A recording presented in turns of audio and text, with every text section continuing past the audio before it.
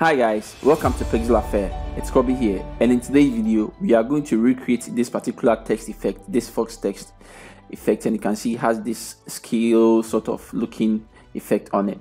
And this is an image I have in my gallery. Unfortunately, I've forgotten where I saved it from and the artist who created it. But later, if I find out who did it, I'll add the credits in the description of the video. But then we are going to create our own version of it, and after that we will see if you get close and even use it to do like a little bit of animate it a bit, so you can see in here like the text is forming. So let's actually get into Cinema 4D and see how we'll create our own version of this text. So I'm in Cinema 4D, so let's go ahead and start creating our text. So the first thing I'll do is I'll create the text. So I'll come into my text object and I'll create text, right? I'll come into the attribute manager of the text object tab and I'll change the text. I'll type in F and I'll middle align it. That's all. Then I'll actually change the font. You can use any font that you want, but I'll maintain this particular font and I'll change it to bold. I think bold should be fine. So the next thing we are going to do is we want to round in the text, right? So what you can do is you can come into the caps and use the round here and increase the size to round in it. But I don't want to use that because I want to also round in this side. You see up all these corners, I want to round in them as well. So I'm going to use the bevel to bevel it using the angle 90 angle. So I'll come into my deformers and I'll choose bevel deformer and I'll make it a child of the text, right? You can see now it's beveling our edges, right? And the reason why it's beveling it's based on the angle. So any angle which is above 40 degrees will be bevel, right? So now let's increase the bevel so we feel like it's a bit round. And in the bevel, the offset, after the offset is like, let's do it 10. And let's add a little bit of subdivision so that it gets smoother. You know, the next thing, let me actually display the shading. So I'll change it to garage shading so that we see what's happening. So maybe even the offset, you can increase it to like probably 12 or 50. I think 12 will be fine because you don't want it to intersect. So now let's assume this is the text that we want. Everything is fine for us right now. The next thing we are going to do, and with this we will need Cinema 4D R26 to be able to have this particular feature I'm going to use. If you don't, then it means you have to manually make your text editable and segment it properly. So I'll come into my objects and I'll look for remesh. So I'll choose remesh and I'll make the text a child of the remesh.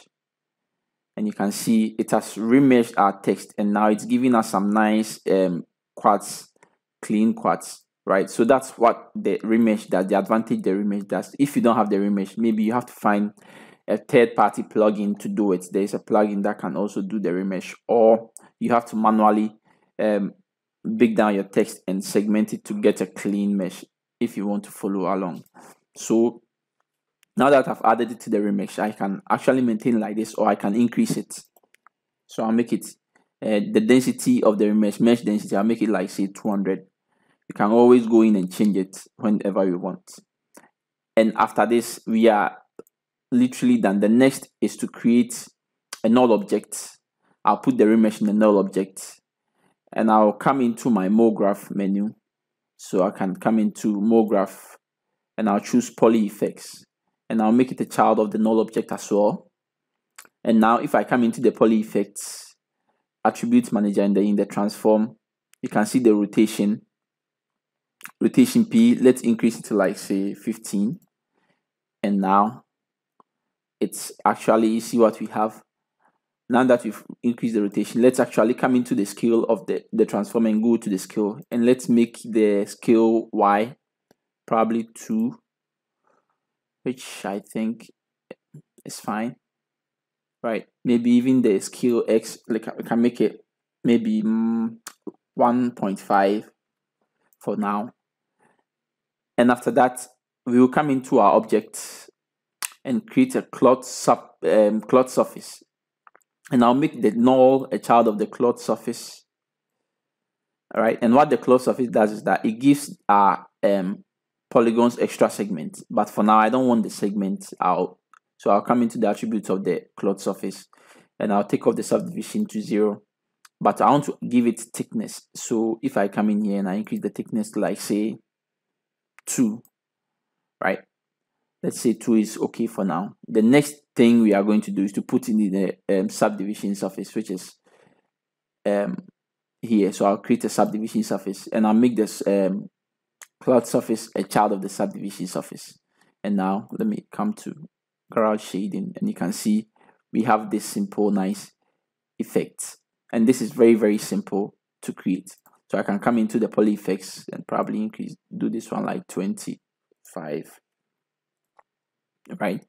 You can go ahead and play along to see what you can get. I can probably make this 3 if I want, or leave it 2.5, but basically that's all you have to do to get this effect. You can go ahead and play with other stuff and all of them things. So this is how I basically achieved it. Now let's go to how I actually animate it. And one good thing is that it's live, so you can come in the text. So I can select the text and I'll say, okay, F. Now I don't want F, I want, let's see, S, right? And now it will take time to update. Now, because with the S, you see it looks wrong. That's because of the bevel. So sometimes you have to make sure the bevel don't intersect, right? So I have to reduce the offsets probably to the point where I see it doesn't intersect. And now I think it should be fine, right? But if the polygons are intersecting, now the remesh will find it difficult to remesh it, and now that will affect it. So let's go back to our default, which is the F, undo. And now let's see how I actually animated the text. So to animate it, it's also simple. So all I'll do is I'll use the inheritance effector to animate it. So I'll go ahead and create a matrix object, right? And I want to let the scales or the polygons come from the top. So I'll move the matrix. In fact, I'll create a different thing else. I'll create a sphere and I'll make the matrix object. I'll change the mode to object and I'll make the sphere. I'll drag and drop it to the object field, and now I'll move the sphere rather upwards. All right. So now we are here, and now I'll come into the matrix and come down into the count, and I'll make it like, say, 500, which is, it should be fine. So that's all we have to do. Now I'll go ahead and hide the matrix. I don't need it. We just want to use the inheritance effector for it. So now what I'm going to do is I'll come into my poly effects and I'll come to more graph effectors and I'll choose inheritance effector. Now inheritance effector, if you come to the attributes, the effector tab, it will ask us which object do we want our polygons to inherit, right? Then I'll drag in and drop the matrix, right? Now you can see immediately I dropped it. You can see the morph motion option is enabled. So I'll check it. And I can see all our polygons have shifted into the where the matrix are, right? So all we have to do now is use a fall off to animate it. So I'll come into my fields and I'll use a linear fall off. I'll change it the direction to -y to see. No, actually I'll change it to +y, and now if I move it, you can see it's bringing our object in smoothly. So that's basically how I also animated the polygons coming in and out. It's quite simple and a very nice effect. It's something I saw and I found it interesting, and I said, let me try and see if I can recreate it. And eventually I was able to, I mean, I got something closer. Not exactly, because if you look at what I have and the image itself. I mean, there's a bit of disparity, but it's similar idea and similar effect. I don't know if it's Cinema 4D that the person used, or even if it's Cinema 4D, the same strategy that the person used, or I don't know. But I feel like we got something closer.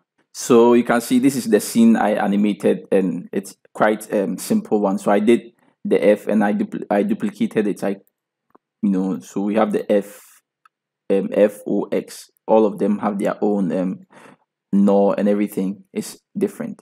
Let me actually go ahead and disable the X and the F for us to see how it plays, so that it plays quicker for us to see how everything looks like. So now if I hit play, it should be a bit faster for us to see what's going on. Let me actually take off the camera, and if I hit play, you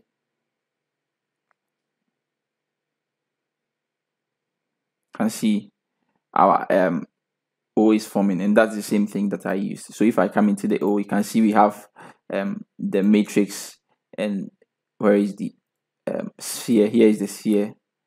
If I go out, you can see the sphere is somewhere up here. And one thing I did with the sphere is that the sphere is actually rotating. So whilst the thing is coming in, you can see I've set a keyframe on the coordinates. It's rotating. So whilst it's coming, it's sort of rotating, and that gives it a little bit of some nice look when the things are coming. So that's basically all I did, and after that I rendered it. Nothing special apart from this, apart from adding textures and normal dome light to render it. Nothing special that I did. So I hope this was useful and you learned something from it.